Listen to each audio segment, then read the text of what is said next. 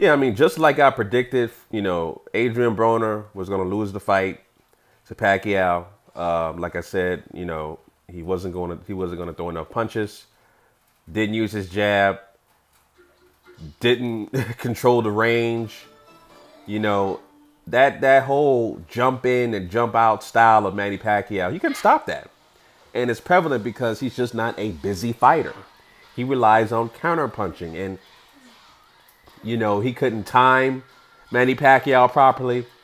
And it was just all out, Manny Pacquiao did what he normally does, and not only that, Manny hurt him in round 7, I believe, in round 9.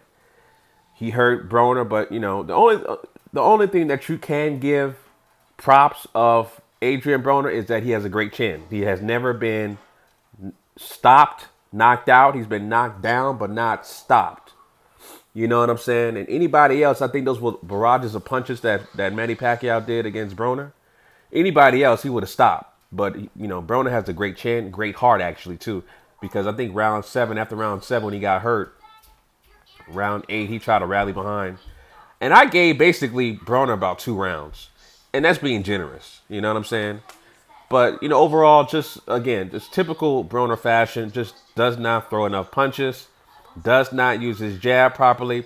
Does not know how to control the range. Doesn't know how to properly just use different looks and offset opponents with timing and variations like that. And that's what that Floyd is just basically on a God tier level that nobody else can reach when it comes to boxing IQ, ring generalship, you know what I'm saying, defensive awareness, defensive responsibility. Floyd has all those intangibles that you can't teach. And it just shows you, again, Floyd is on a God tier level. Floyd is at a point where he can do what he wants to do. He can do exhibition matches against non-boxers for a 9-figure, 10-figure payday. You know what I'm saying? Or if he wants to rematch Pacquiao, he can. He doesn't have to. I'm not really interested in that fight. There's 2 40-year-olds who are past their prime fighting for a Manny Pacquiao Floyd Mayweather rematch. But there's still some interest out there, but just not as, obviously the hype is not as great as it was during their first match. But there's still some interest out there. And Floyd, I wouldn't be surprised if Floyd decides to do the rematch. I would not be surprised. But, am I interested in the fight? I'd say about out of 1 to 100%, I'm about 10% interested in the fight. 10%. So I am not interested in a rematch with Manny Pacquiao and Floyd. A 40-year-old Manny Pacquiao, I would like to see him face, some active fighters who are actually boxing, like, the Errol Spencers, the Keith Thurmans, the Sean Porters of the world. Basically PBC welterweight fighters. I would like to see him face those guys who are active and actually are boxing and are, who are champions or just high-ranking fighters. I'd rather see him fight, guys like that. But, there seems to be a little bit of interest with the Floyd and Pacquiao rematch. So it is what it is. But as far as Adrien Broner, dude needs to that post-fight interview, man. Typical Adrien Broner fashion. I thought I won the fight. Obviously, he was delusional. Even the people around him were like, "Nigga, you tripping? You ain't win no goddamn fight. You ain't throwing no punches. You ain't did nothing." Everybody saw that. You ain't throwing no punches. You weren't busy enough. You know what I'm saying? You were quote unquote running. You got hurt a couple times. You couldn't do shit. Everybody saw it. Even your own corner.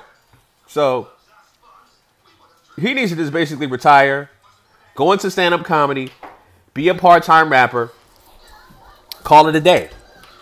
He has great delivery, great timing when it comes to comedy. Great delivery, great timing. Can write his own jokes, can write his own materials, can write his own skits. You saw his, Insta stories. He writes.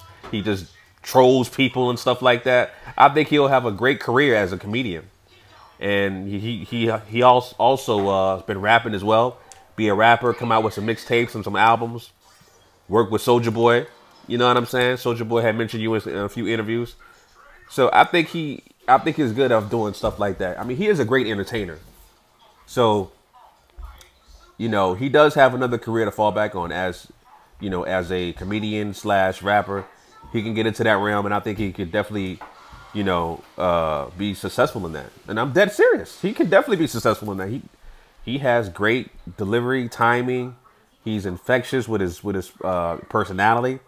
You know what I'm saying? Just, you know, just been making stupid decisions his whole career, immature, you know, and I think Al Heyman is no longer going to protect this guy. Al Heyman can't save you no more, Broner. He's not going to give you no gift fights no more. He's not going to give you these Pacquiao fights no more. So just call it quits. Go into comedy. Become a rapper. And I think you'll be successful doing that, man. And that's real talk. You know what I mean? That's real talk. So I would definitely, if he does do that, I would definitely be the first one to buy a Adrien Broner comedy tour ticket. I would definitely go out and support the brother because he's definitely a funny dude. Definitely funny dude. So yeah. Yeah, so that's my thoughts about the fight last night. You know, it came out real late, man. It came on around 12:35 a.m. midnight. So I was trying to fight and try to stay up. You know, nobody else in my family was awake to watch the fight except me.